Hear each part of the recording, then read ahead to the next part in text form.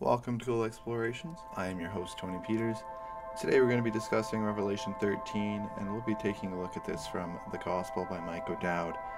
And Revelation 13 acts as a bit of a division between two sections of Revelation. And we've seen God's wrath unleashed upon the earth before this, and Satan has enjoyed his allowed time of rule over the earth. And now we're right before the moment when Satan's time will come to an end. Jesus, as promised by the Messiah, is going to return riding on a white horse. Jesus is our conqueror. And first, there is this uneasy prelude to this event. Great stories that endure long enough to become classics, they tend to have this message that really resonates with our souls. They tend to also follow a particular pattern which the Bible also follows.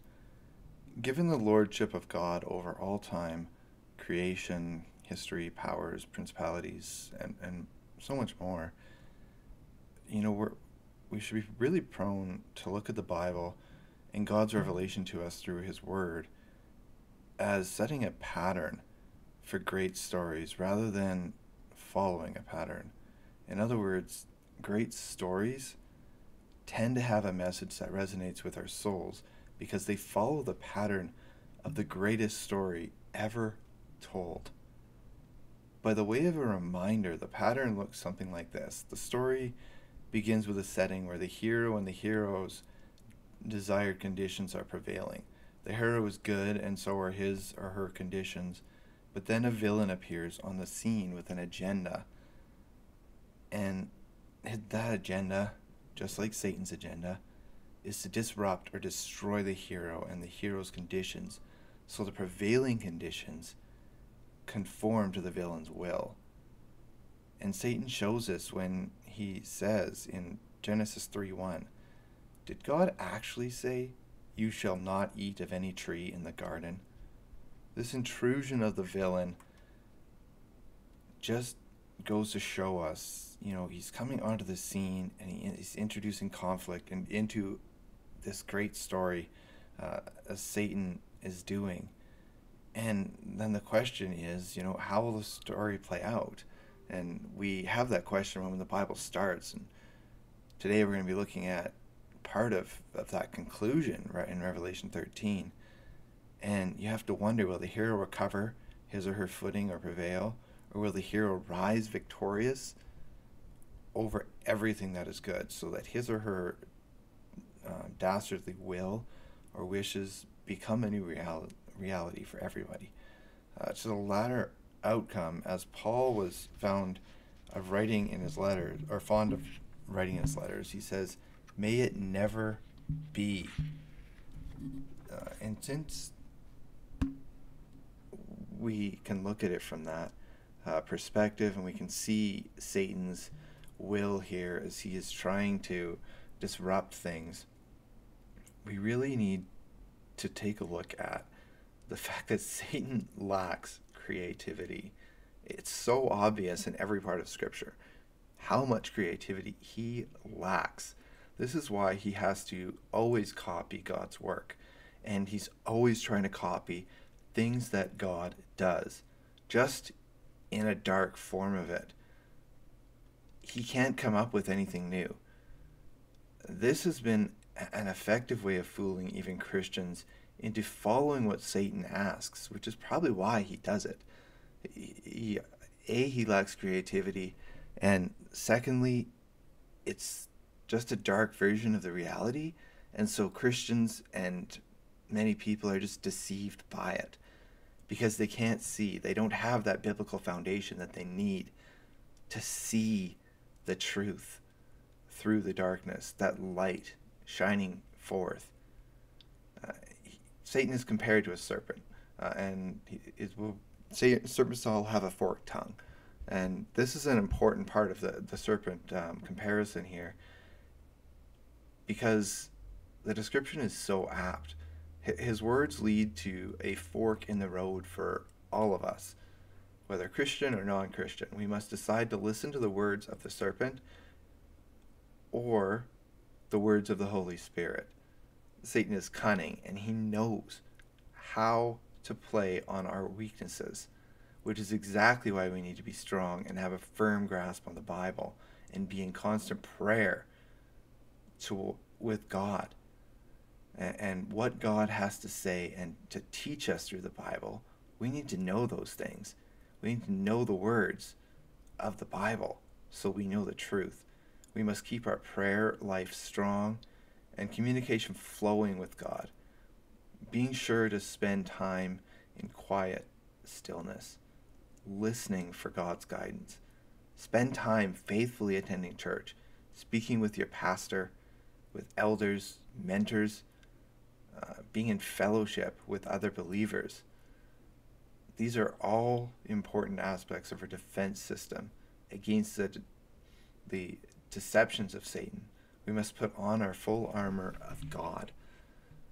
Unless people are themselves truly evil, something in our souls is deeply provoked when evil prevails. Something unbeknownst to us has to be in the works to undo this great injustice. But why do we feel this way? Perhaps because we are made in the image of the author of the greatest story ever told. Even though that image has been marred by our sin, in most of us there is enough of a spark to still sense what is good on the basis of what the author of the greatest story ever told declares to be good. Without God, we would have no way of picking out what is good and what is evil. Without a God, we could do whatever we wanted, all of our sinful desires. And that would lead to such a chaotic world as we are seeing today, with all the death, all the disruption everywhere, the people not being willing to talk to each other, to listen to each other. People can't have a non-heated discussion on opposing views. And we see all the hate spread everywhere. And as Christians, we need to be above that. We need to be above reproach. We need to be following what God wants us to be. In John 19:28-30, as Jesus is hanging upon the cross, John records, "After this, Jesus, knowing that all was now finished, said, to fulfill the scripture, 'I thirst.' A jar full of sour wine stood there. So they put a sponge full of the sour wine on a hyssop branch and held it to his mouth. When Jesus had received the sour wine, he said, 'It is finished.' And he bowed his head and gave up his spirit." Tetelestai. It is finished. On the third day after his crucifixion, as we know, the grave did not have the power to keep him there. He rose victorious over sin and death. But to most of the watching world and his followers, defeat and hopelessness hung heavy in the air. On this very same day of Jesus' resurrection, two of Jesus' followers described their feelings in this way. "Our chief priests and rulers delivered him up to be condemned to death and crucified him. But we had hoped that he was the one to redeem Israel." Luke 24:20-21. We had hoped. Jeez. Just that lack, that moment that we all have where our faith wavers. And we see that, Revelation 13. Just take a look at that. Read Revelation 13. And just take a look at how much power Satan has in those final end of days. And then remember, he's going to lose that power. He's going to lose everything. And Satan will be locked up, as we will see as we continue in the next sections here. I hope you'll continue listening in the future podcasts. Jesus conquered death. He rose again after 3 days. He defeated death, and this is something Satan is going to mimic again. And Jesus Christ met every requirement for the predicted and promised Savior, the Messiah. This is why in Acts we saw the explosion of the church. This is also why the church grew. So did the opposition against the church. As the church grows, so does the opposition. And that's a model we've seen throughout history. Whenever there's persecution, the church grows. Which is why I think we are in so much trouble here in North America and in Europe. There's been a lack of persecution. And as we start seeing just the touch of persecution starting to creep in, that's going to test our faith. That should make us desire to be stronger in our faith, give us reason to dig into our Bible, so we can hold firm and hold the line. Satan was very busy whispering in the ears of the rulers that Christians posed a threat to their control of the masses. He started this with Herod trying to kill Jesus when he was just born. There was that fear already. Satan knew he was in trouble, and he wanted to do whatever he could to try and stop and foil the plans of God. But whatever he does always turns out to be something used for good by our good and holy God. Christians in this day, in many parts of the world and age, are still being persecuted for their faith. They've been persecuted to the point of death, torture. This persecution will look minor when compared to what the world can expect during the tribulation period. Christians will be hunted down in every corner of the earth. They will be executed and tortured. The pattern for persecution has not changed over the centuries, though, and it will not change in the tribulation period, because Satan lacks that creativity. Many people who call themselves Christians don't depend on Christ. They aren't forced into a greater fellowship as believers, which is what persecution does. It forces us to be dependent on our God, Jesus Christ, our Savior. And it forces us into a greater relationship with other believers so that we can be united and hold strong together as Christians, as a body of Christ, recognizing that we all represent different parts of Jesus Christ and of our God, to be used by God in many various forms. Many of us who call ourselves Christians, we've become lazy in our faith.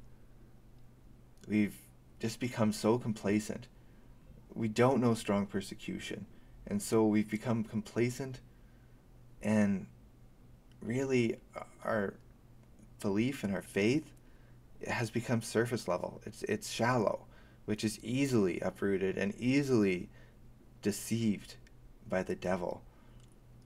We need to begin relying not upon ourselves. We need to trust in God for everything. And that will stop the devil from being able to creep in and lead us astray so easily. It's a sad trend that we see in the church today. We must be strong in our faith. We must rely upon the Lord for our strength. And during the tribulation period, this strength will be seen in the new believers. The persecution that will endure will be tremendous. It will force them to turn to God for strength, because He's the only one that they can draw to, that they can go closer to. And they can draw strength from other believers who can encourage them and help each other learn more about the triune God. This is an example we can use today. We can set that example for these people who are going to have to live through the tribulation period. Their hope will be in the wondrous return of our Lord and Savior, Jesus Christ, the warrior king, who will come to bring his people home. When you look at the sad state of the world today, do you see a sense of despair? Just a sense of hopelessness? The sense that people are so shallow and empty right now. They have this void that they want to fill, and they're filling it with all the wrong things. They aren't turning to where they should be turning, as we know that they should be doing. In this evil world, do you see an inevitable trajectory of victory in all things? If you feel this way, do you need to reconsider what you're looking at? Because evil will not get victory. Evil will not succeed. If you feel that there is this sense of hopelessness, there's this sense of despair, maybe you should reconsider that we've already hit the climax of the greatest story ever told. The hero has done everything already necessary to ensure that the villain will ultimately come to ruin. When Jesus said to Telestai, "It is finished," regardless of what Satan, his world, and his followers believe, and regardless of how much they seem to be prevailing, you should get this sense of hope. Jesus conquered death. He resurrected. He came back to life.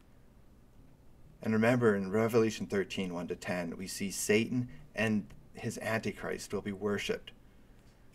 There'll be an adorning world that will say of his Antichrist, "Who is like the beast? Who can fight against it?" This was verse 4.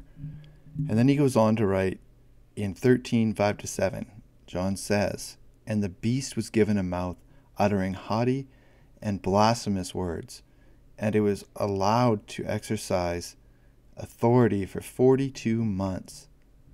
It opened its mouth to utter blasphemies against God, blaspheming his name and his dwelling, that is, those who dwell in heaven. Also it was allowed to make war on the saints and to conquer them, and authority was given it over every tribe and people and language and nation." That's a pretty bleak picture that is painted here in Revelation. In the rest of Revelation 13, John goes on to describe how the Antichrist will be perceived as he works miracles, even seemingly mimicking the resurrection of Jesus Christ, again showing his lack of creativity, his lack of his ability to come up with anything fresh and new. He'll be a worldwide rock star with unlimited power and authority over the earth. But just remember, this is limited and is a short period of time before we see Christ return. The return of our King, or the return of the King, as we'll call the next segment, as we see our Lord of the Rings comparison there so well played out. Those who are here for the tribulation period will see that once again Satan lacks creativity, as I've said several times already. I just want to hammer that home. We should be protecting ourselves because he's not coming up with anything new. We should be able to look at it and be like, "I've seen this before. God, please help me. Keep me from sin. Help me to follow Jesus Christ and his example." That should be our prayer.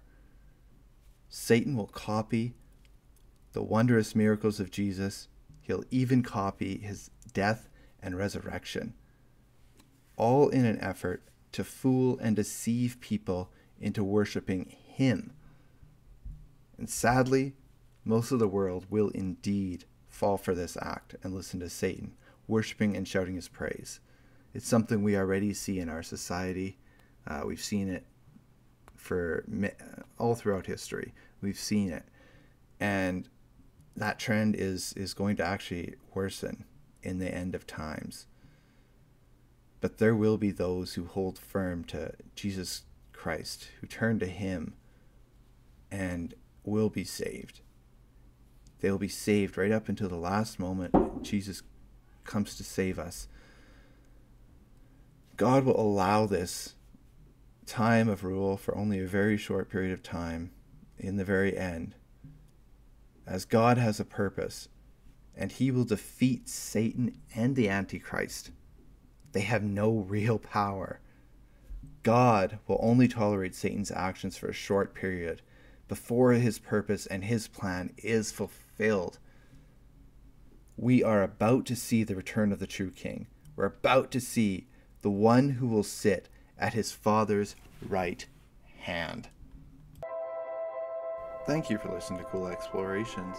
You've just been listening to us talk about Revelation 13 from the Gospel by Mike O'Dowd. And really, what we can take from this is that we need to be strong. We need to live as if we are being persecuted, meaning have a faith that is unwavering. Share God's love, grace, and mercy with the world. Unashamedly declare that Jesus Christ is the Son of God. Trust and know that he will return for his people. Be ready and be prepared for that wondrous moment when he calls his church home. Be prepared. If you would like to contact me for any reason, you can do so at tpeters745@gmail.com.